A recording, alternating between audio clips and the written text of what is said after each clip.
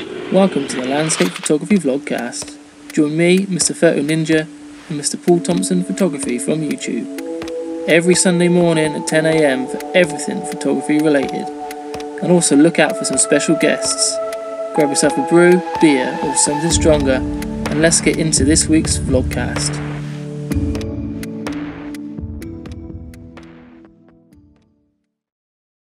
Right, so welcome to the podcast. This is, how many is this, Paul, now? 1, 2, 3, this is 4. Number 4, yeah, number 4. Number 4. And today we got David Johnston. Hi, mate. All right, how you doing? I'm good. How are y'all doing? Not too bad. How's it over there in the States? You know, it's not too bad. Spring's starting to fire up, but, you know, you get leaves starting to come out this time of year, and mountain streams where I am are pretty nice to go and photograph, but we haven't really been able to get out and do that. My kind of home park, I guess you just should say, is the Great Smoky Mountains National Park in East Tennessee, and it's been closed for weeks now. And I think it's for good reason too. You know, that many people getting out to a park when work's closed down, you just start to treat it as a holiday, and staff just can't. I mean, they can't keep up. It's not really too much the crowds and breaking people up, but it's more along the lines of campgrounds. What do you do about cleaning bathrooms? How do you regenerate campsites? All this stuff comes into play. So, I mean, I understand, but like we were talking about earlier, it's hard to reopen things reasonably and then kind of, if things get worse, shut it back down and try to figure out how do you manage that reopening time. And in Tennessee, they're starting to reopen things a little bit more, and we're already starting to see some just poor management of it. Honestly, I predict it'll be probably closed down again in another 2 weeks. Yeah. We've got some issues. Yeah, so for anyone who doesn't know who you are, I know you probably answered this question 100 times, but do you want to just tell us a little bit about yourself and a little bit about your photography journey up until now? Yeah. Well, my name's David Johnston. I've been a landscape photographer professionally, kind of on and off the past 7 years. So when I started out, I really started out doing film photography in high school. And we would just get our assignments, and we'd be able to go out with our film cameras, just like a typical 35 millimeter film camera, and go out and shoot. We would develop our own film in the dark room and just have these fun class assignments. I honestly don't think my teacher really cared what we did, which was kind of dangerous at the time. But as long as we turned something in, she was happy. But it kind of fell away when I went to college, and coming out of college, you know, in 2010, I got my first DSLR, and I think my personality type just becomes really hooked on something that grabs my interest, and I just have to learn everything about it. So I had a job where I could be out, you know, surveying land. I was a GPS and GIS coordinator in a local government. And I would go out and GPS stuff and come back and map it in the office. But while I was out, I would take my camera out, or I would, you know, log locations for later that I knew would look good at sunset or sunrise, and get up early before work, you know, stay out a little bit later before coming home. And that's kind of how I really honed in my skills. And then once I did go full time, I did it for about 3 years. And my wife and I, during that time, moved into one of those little tiny houses. So we were living in 160 square feet at the time. And it was just fun living, and go out and shoot when you wanted to. And after that, we took a little bit of a break from life in the States, and we lived in Haiti for 2 years. We were missionaries in Haiti. And after coming back, you know, started the business up again, and that's kind of where we are now. Cool. Wow. How's it? What was it like in Haiti? It's kind of wild, man. I tell people it's a lot like a paradox, and it's kind of hard for developed countries to really understand what it's like, because everything is available to us. We have locations to go photograph. We have, grocery stores to go to, but there you have modern conveniences on one hand with like internet, and they even have like fiber internet over there, which makes no sense to me because you look at everything else they have, and roads are terrible, businesses and buildings are awful conditions, and we'd have to drive like 2 hours to go to the grocery store, and you never knew what traffic was going to be like. And it was just this weird like in between of worlds that we kind of lived in for 2 years. And while it's not like a dangerous place very much, you did kind of have to be careful about where you would go for, if you did want to go shoot sunset, you didn't want to linger too long after dark whenever you were staying out somewhere. But once you kind of gain the trust of the community around you, you didn't really have to be afraid of people like doing anything to you or anything like that. Yeah, so I suppose you got to watch all your gear and that. And is that what you mean? Just, or you, like, I suppose obviously being in that environment is a bit daunting anyway, isn't it? When you're in that sort of foreign environment. That you never really can predict like weather conditions there, because they don't have a good system to predict that. I mean, you could generally assume, 4 p.m. these months of the year, it's probably going to come through and have a big storm. Yeah. But you did have to be careful about your gear. Like, your camera and 3 lenses is probably going to be like a year's salary to somebody. So it's not really a choice to them. Am I going to feed my family or, let this white dude walking around stay peaceful? I mean, that's kind of how it was and kind of how you had to think about it. Did you find your photography was more stripped back, more, I don't know, more real when you was out shooting in places like that? Or it was a little bit more raw, I think I would say, because what you're dealing with there is a landscape that's not really photographed. So you have to really think about what that location is giving to you. And it doesn't give much because there's so much clutter around. You can't go to have like a giant scenic overlook. Typically, you're going to have farms in there too. You're going to have roads, houses, things like that. And trash was everywhere, honestly. So it was really hard to compose something that looked really nice. But I think that once you got over the problem of having to photograph what we typically think of as a nice landscape, you start doing something a little bit more like documentary photography, where you start telling the story of the place that you're at. And if trash gets in the way, so be it. If, there's a dilapidated building in the way, so be it.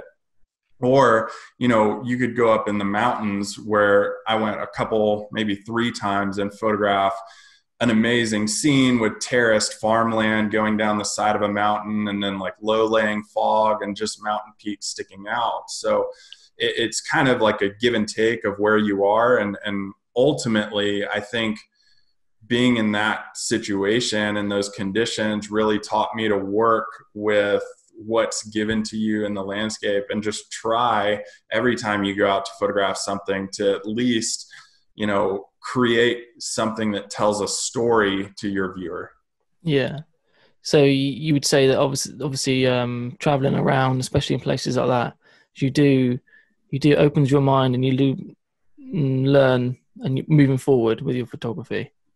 For sure. I think so. Not only like what I was just talking about, but also because you get into the situation of a place that's not photographed before. You have no real sense of anyone else's compositions that you can kind of go out and play with and kind of base your images off of too. So the sky is the limit in that situation. And it can be overwhelming and kind of a daunting task to see something that, you're kind of like the first photographer that's seriously put work into that place, and you don't really want to mess it up, or, that thought starts to creep into the back of your mind. Like, am I doing this the right way? I fought those thoughts a lot when I was there, even if it was just photographing the mountains off of my back deck. Getting out someplace like that gives you freedom, but at the same time, it's really overwhelming, and it can be challenging in certain situations. Yeah, because usually a case of where you can look at anything and look up anywhere on the internet, and you'll find images of it somewhere. And when you go to somewhere like that and there's absolutely nothing, you don't even have a clue where you should be pointing your camera, really. Yeah, I challenge anyone to find a good landscape photograph of Haiti. It doesn't exist. That's so interesting to hear that, actually, because I think a normal person would think, oh, that, like Paul said, that would be, how refreshing would that be? If anything, there's no rules. There's nothing to compare it to, so the pressure's off. But yeah, like you said, at the same time, it must be quite daunting, because like you said, you are the first person to plonk your legs down and have a crack at it. So yeah, I can imagine that would be. I never thought of it like that, but yeah, it's interesting to. So talking about your photography, then, how do you normally? I know I'm generalizing it, but how would you normally, your thought process from thinking of a location idea to choosing a location to actually taking the image and then sitting home and looking at it afterwards? How do you your process normally work? Do you have like a set sort of a system that you work to? I think it evolves over time. And I think it becomes more of a cyclical process. Over a span of years. I think when a lot of people start out, they go and take those just like banger shots of, Horseshoe Bend and, what's even the, Big Vista shots. Like Mesa Arch, them sort of classic shots, you mean? Yeah. Shots like that, places and locations like that. But over time, you start thinking about, how can I make this a little bit more unique? And I think that's where a lot of people get tripped up. And it did me too when I started shooting more of my style of scenes, because I didn't have a style at the time. It's really hard to break away from that and create your own style. So typically when I go and photograph a place, I'll walk into a location, especially one that I've never photographed before. You walk into that scene and you're overwhelmed, like we were talking about before, and I'll take that initial shot and just frame that up. Afterwards, I'll kind of look at it, inspect it. I know Michael Fry talks a lot about what in this image takes away from the whole composition, and kind of try to eliminate that and just whittle down the composition to simplify it as much as possible. Through that process, you become aware of multiple other things going on within the landscape. So typically after taking that initial shot, whittling down a composition, it might be like a wide angle shot. Let's say I'll set up my wide angle lens on a camera on a tripod when I'm in the field, and then switch over to hand holding a 70 to 200 or 100 to 400 if I'm renting a lens like that. Typically I don't have one with me, but I'll try to pick little things throughout the landscape that are interesting or that are unique to that place, maybe even a macro shot here and there.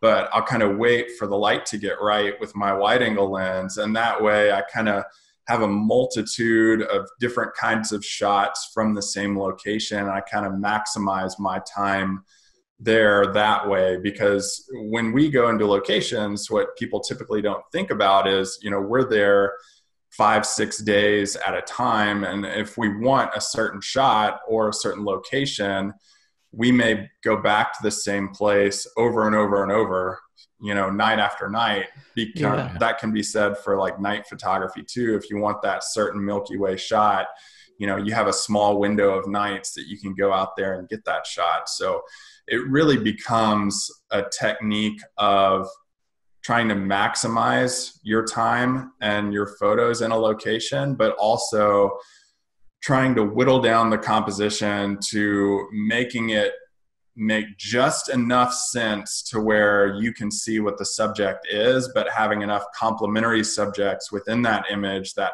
points to that subject without taking away from it. And it's a really delicate balance, I think, that, I mean, I still have trouble dancing around with in the field, or kind of like even teaching people how to do, because it's a feel thing whenever you are out in the field. Definitely. I can definitely relate to that, because that's decluttering and trying to simplify, like you just said, is something that I've tried to work on and tried to grow into. And since starting workshops, that's the thing that I found hard to try and relate to people that I take out, is trying to, how do I make this come across? How do I take what I'm thinking in here and sort of transport it into the person that I'm taking? And I think that's quite definitely a challenging thing to do. But so how do you feel like is there anything, one particular thing you think you've grown it into, like something you've thought 5 years ago I must be better at that? Or how's your journey been, do you think, to the point where you are now?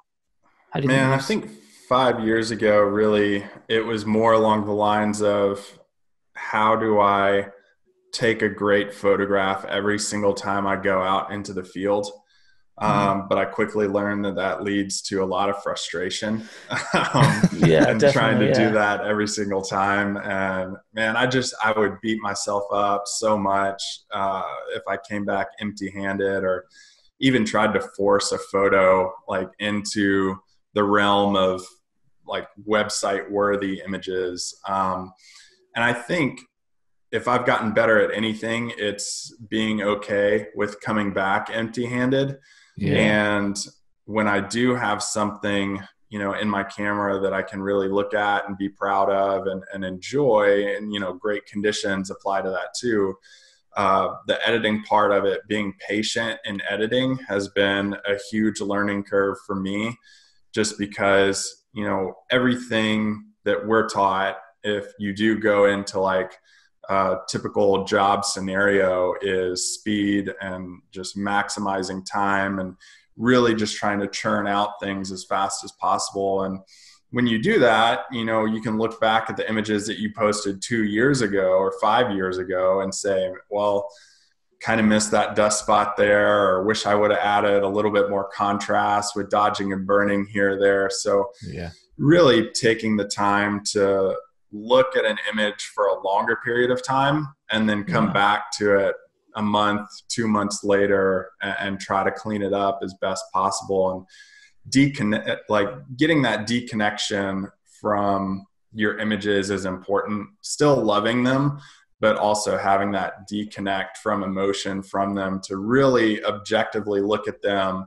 has been probably the biggest thing that I've tried to improve on with my own photography, like you said, over the past 5 years.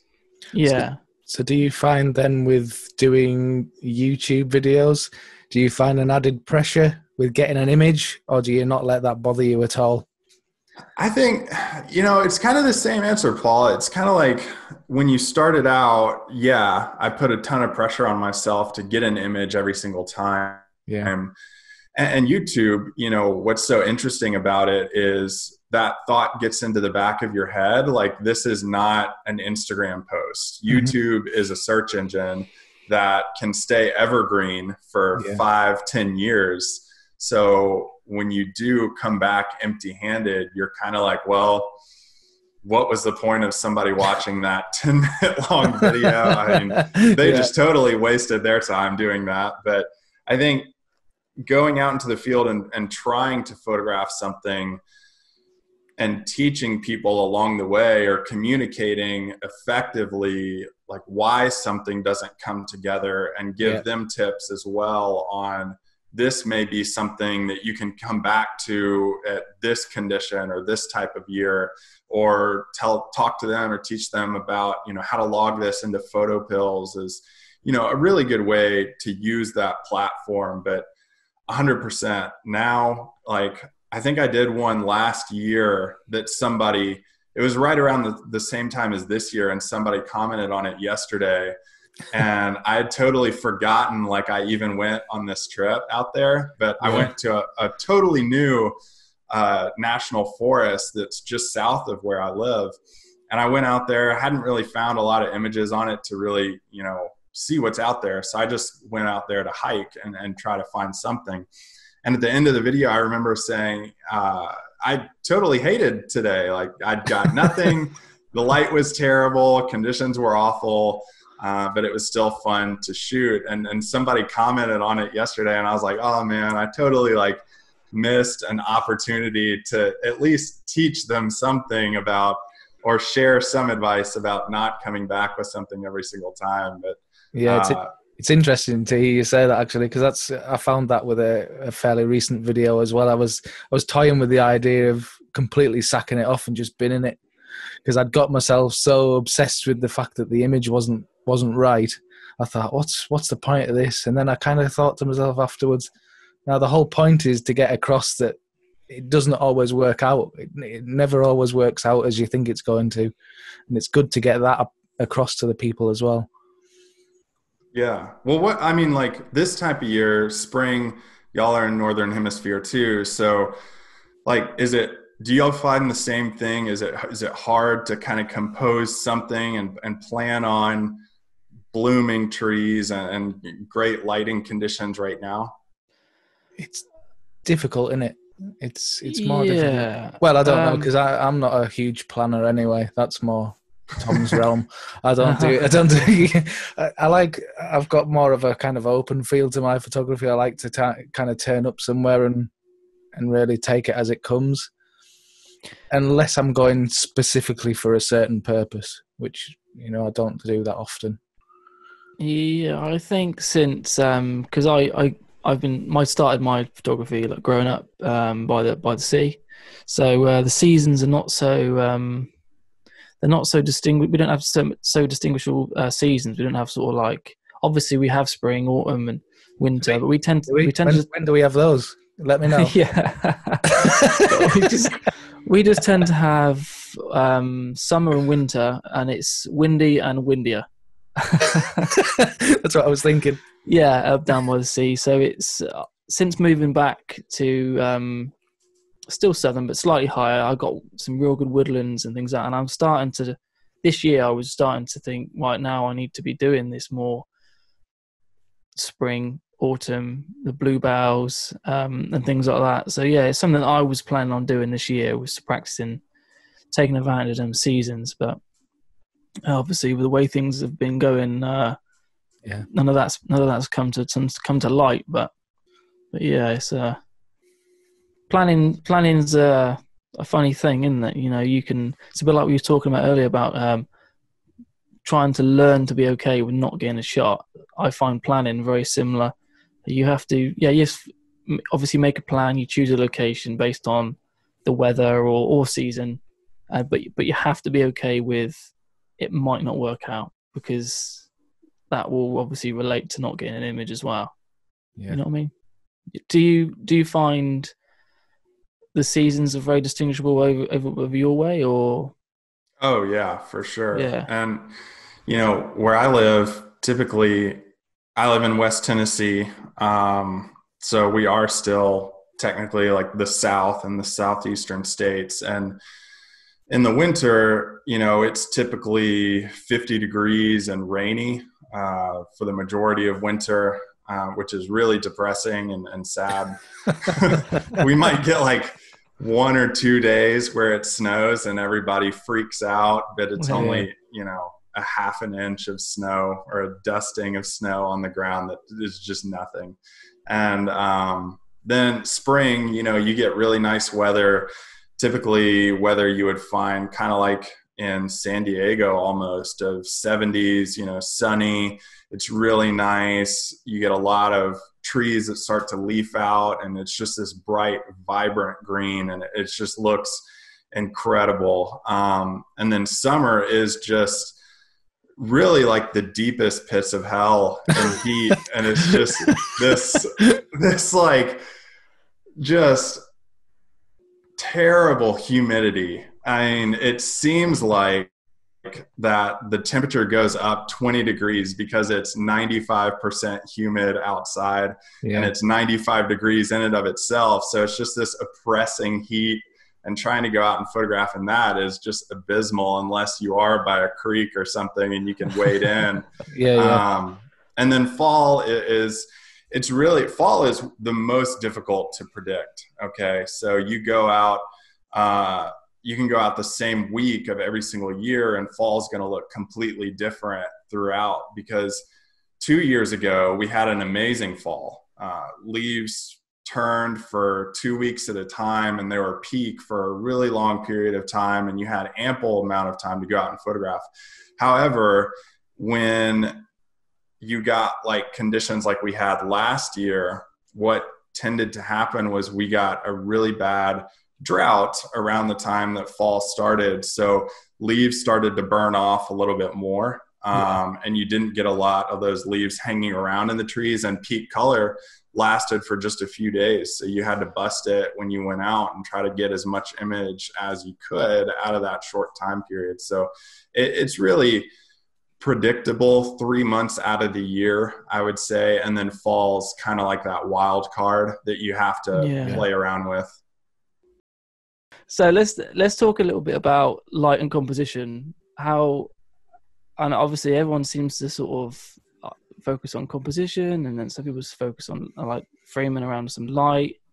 How do you normally? What's your priorities in terms of that?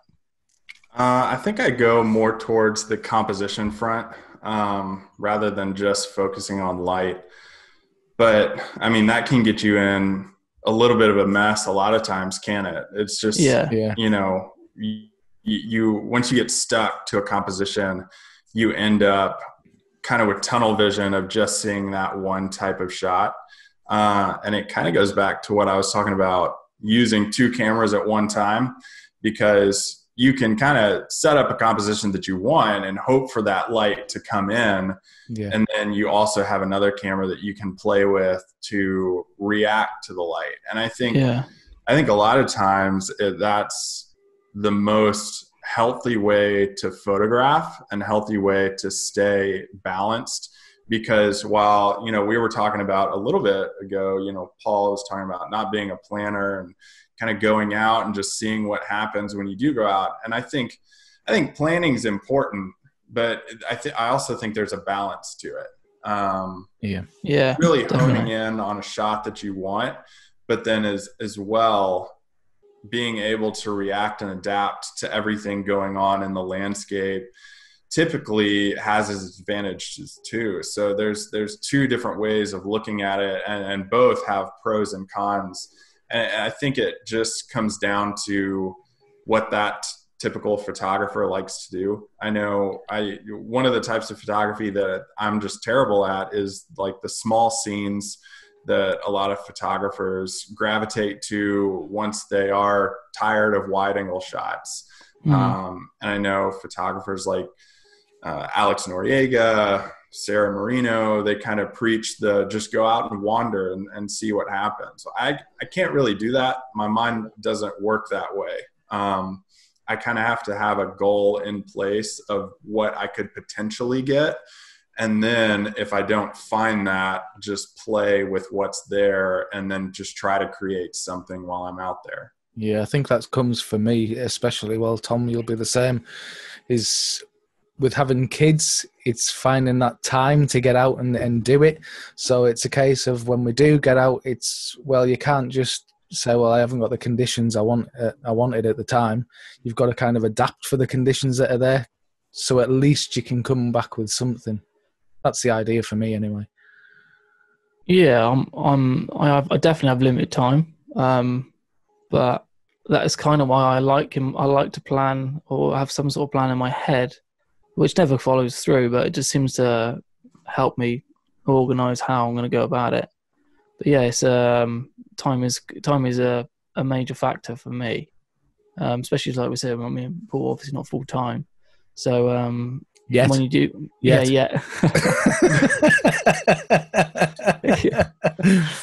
Yeah, if Lumix are listening, I am available. Is it tough though? I mean, both of y'all have kids. I'm going to have our first kid is coming in August. So like, I kind of see that on the horizon, and I'm thinking, you know, what little time I do have, even though I am full-time, you know, typically when you do go full-time, photography is still your second job because you're doing the business side of it for so much time out of the day. You know, how do you guys, advice for me on balancing time here? Wow. Oh, dear. Where do we start? Well, congratulations for a Yeah, stunk. congratulations. Thank you. Definitely. do Enjoy it you while know- it lasts. That's all I'll say. Do you know if you're having a boy or a girl? We're having a girl, yeah. Oh, ideal. I can. Well, that's the same as me. I've got a little girl. She's 2 now. So, advice. If you think you're tired now, you ain't. That's probably the best advice I've gotten so far.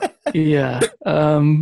I take it because obviously you're a photographer. You're used to getting up early, and you're used to, Right. I don't know, not running on less than 8 hours, but you're used to. Like me, I can fall asleep pretty much anywhere if I need to. Yeah. Which has helped me. But yeah, you'll learn to sleep whenever you can, if you know what I mean. Yeah, for sure. They don't have off buttons. There's no there's just no off button on them. Are you quite laid back? Yeah. Yeah, that's good because you learn to just let things slide. You know what I mean? Like a few times I've had Willow on my own, which is quite rare, mainly at weekends. And, you know, she gets her toys out and then she plays it for like 30 seconds and then she's like, Daddy, do this. And I'm like, hang on a minute, whoa. I said, let's put these away first. And then, and I used to do it all the time. Now I just let the house get in a complete mess. And then I quickly tidy it up before Kirsty comes home.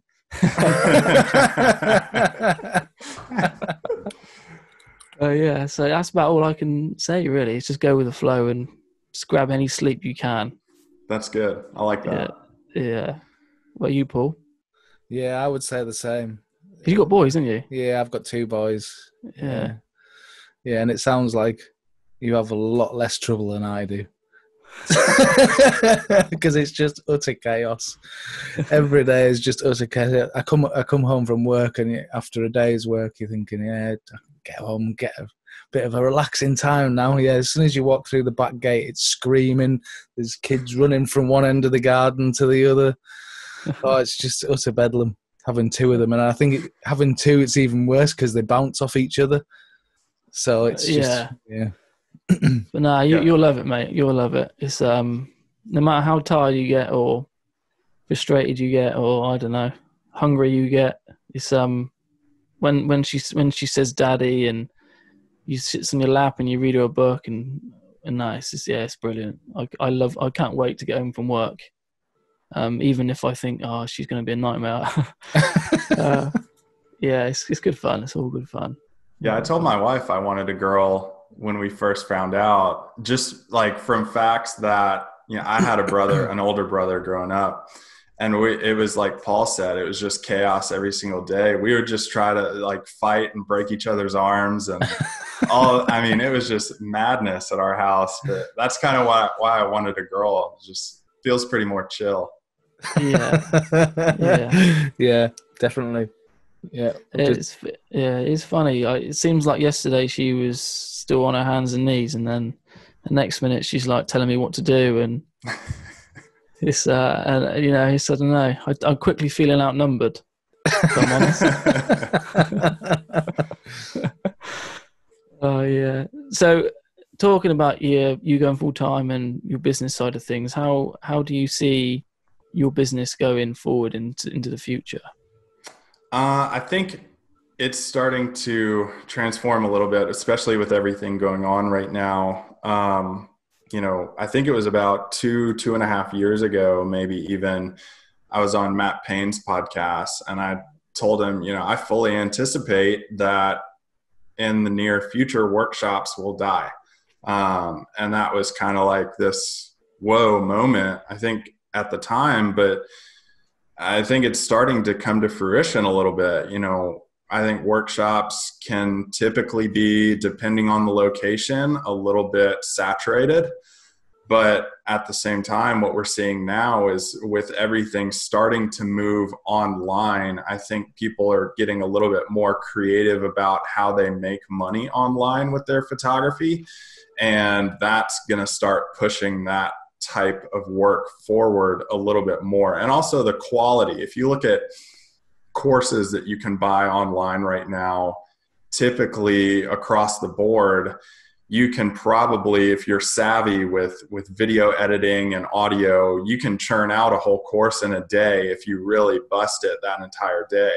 Yeah. But over time, what we're starting to see, especially with guys like Michael Shainblum coming out with a time-lapse course, Ian Plant starting to make some of his courses on landscape photography, they're taking whole production teams out with them. So it's really starting, like we talked about in the landscape, reacting and adapting. I think looking at photography business, and a lot of photographers don't like the business side, but that's the part about it for some reason that I get really like excited about. And I love the business side. It's more of a game to me. I'm a highly competitive person. So the landscape side is the relaxing side of my life, and 50% of that.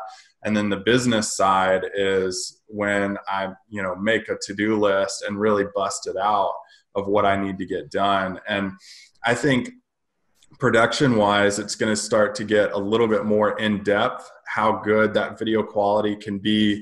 People are going to start noticing, you know, when you mess up a word here and there, they're going to start noticing video quality, audio quality, sound effects in the background, how much editing work you put into it.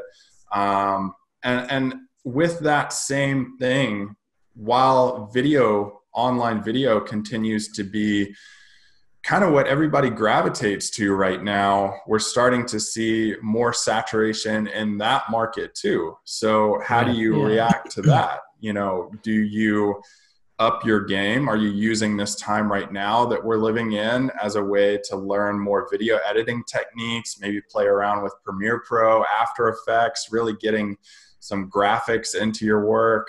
I think that is where you get set apart from everybody else. Communication is obviously very important.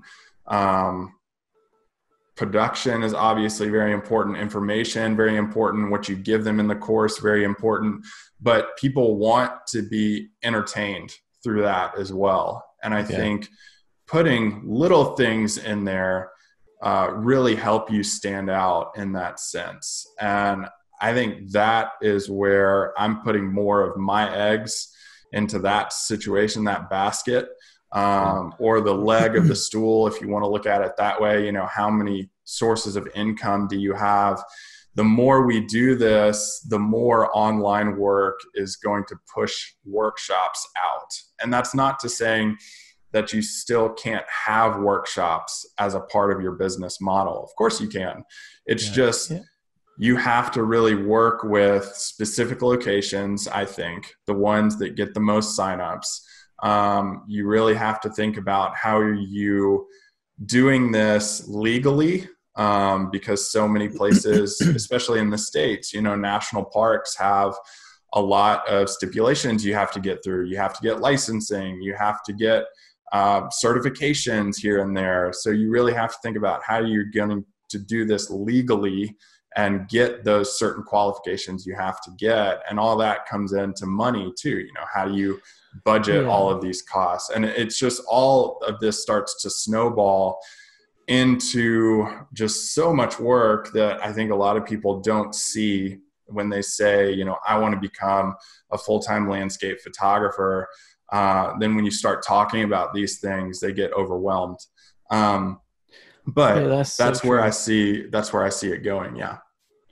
It's interesting you say that, actually, because me and Paul have talked about it, especially recently with this whole virus thing. You know, it is, like you said, it is forcing people's hand a little bit. It is interesting to see. You know, everyone's doing, a lot more people are doing podcasts, a lot more people doing online courses. So it will be very interesting to see how it all goes. But like, you are right, I do think I think there's always going to be a market for workshops, but I do think it will be more, like you said, like a smaller market. You'll have to spread it out a little bit more into your time into other things, definitely. Yeah, I think too, Tom, like pointing that out is, I think once you do start whittling down your workshops, you have to get more comfortable too being a presence online. You have to get a little bit more comfortable with the fact that, in essence, we are influencers. I mean, typically when you think of an influencer on Instagram, you think of a millennial female who's pushing beauty products on, what you should buy, or like stuff that you cook with, or, just those household items, really. And that can be male or female now that we're starting to see. And what is happening with that is photographers in general kind of have this mindset of, I don't want to be that, so I'm going to push that away. And instead, I think we need to look at what they're doing well and bring that into landscape photography. How are they communicating with their audience to get people to respond to what they're saying? Not in sales, but in that can be time spent, that can be email inbox, that can be attention, comment, shares. You can't always think about that person as a customer. You think about them as a fan, as a friend. So what are they doing well that's going to adapt to what I'm doing in photography? And how do I communicate that?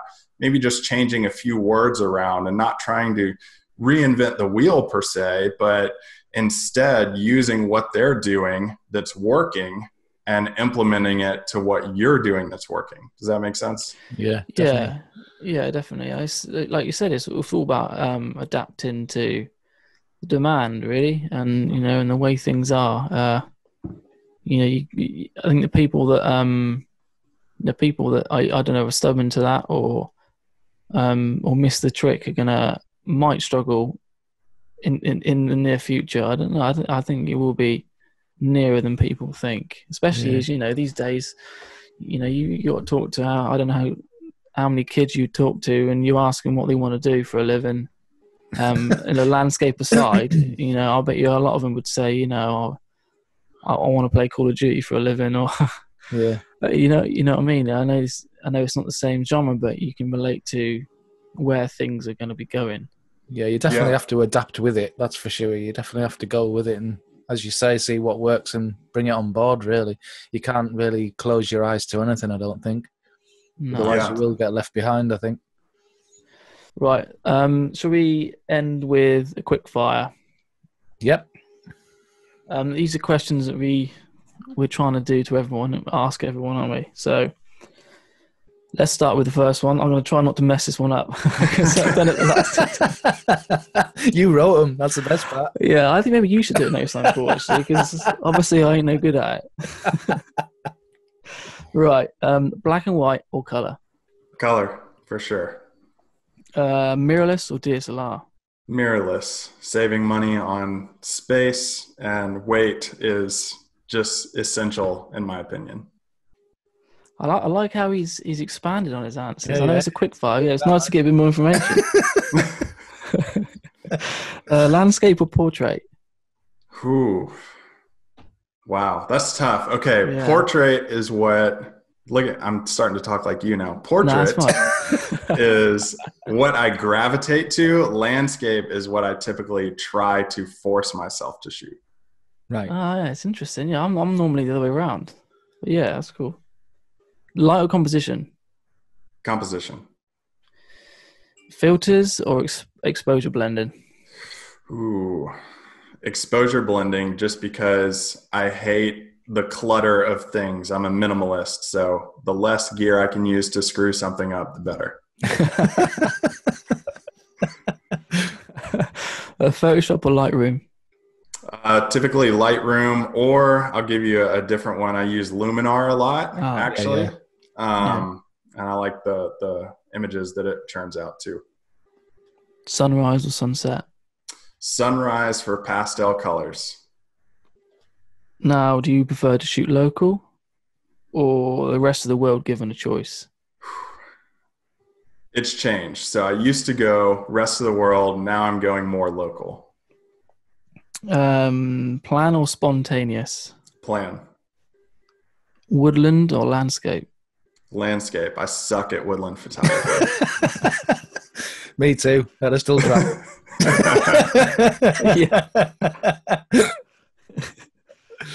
Intimate or grand vista? Grand vista, but forcing myself into more intimates.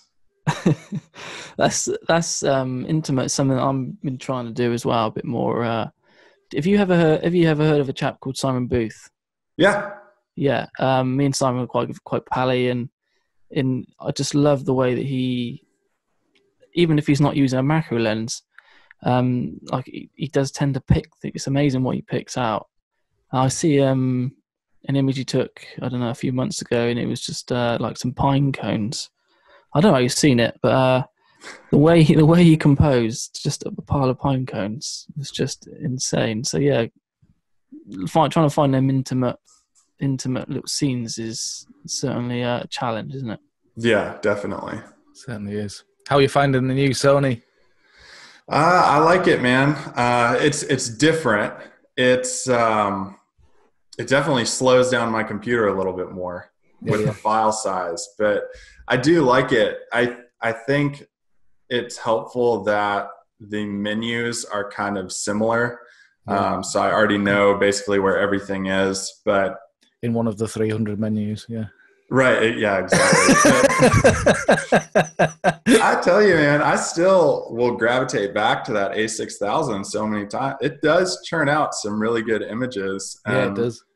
That's what I really enjoyed it. So that's what you have too? Well, I had one. I got one for vlogging. I got an A6000 for vlogging with, and I quickly found myself using it more than my main camera at the time. And that's the point where I started using the A6000, and then from there I got the A7R2, and yeah, just love it. Just love it. I got used to using that A6000, and I just decided I wanted to stick with Sony, really.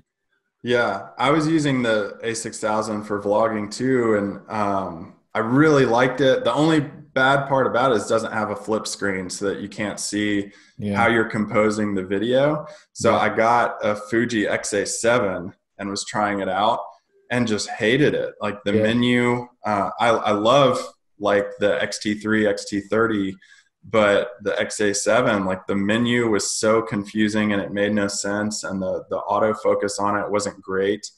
So I actually went back to the A6000 a little bit more, but then also used the little DJI Pocket camera, the Osmo Pocket. Yeah. That thing is pretty sweet. Yeah, I love it. Just to have it in your pocket and you can just pull it out and away you go. It's ready to go. Yeah, for sure. No messing about. Yeah. GoPro killer, eh? Yeah. It is. Yeah, I think it is, to be honest with you. It's less cluttered, and you can just, as I say, you just pull it out and you go. There's no messing around with it. You can flip it around so you can see the little tiny screen this big. Mm-hmm. At least you can kind of compose something with it and get yourself in frame. That's a good thing. So do you want to tell us a little bit about where people can find you, David? Sure. Yeah. People can find me on my website at davidjohnstonart.com, on YouTube if you look for David Johnston Photography, and Instagram, Twitter, putting actually a pretty good amount of work in on LinkedIn and TikTok right now. No dancing or anything like that on TikTok. I don't have the moves. Paul, I mean, you could do well on there. Look at you go, man. That's awesome. That's pretty good dad dancing, that, man. Yeah, it was, wasn't it? Good. I'm getting down at dad dancing. That's something you'll learn. That's something you'll learn, mate. You'll get good at that. Yeah, absolutely. And you can, on all those platforms, it's just David Johnston Photo. But watch for TikTok, I think, is another place for photographers to gravitate to. I'm seeing a lot of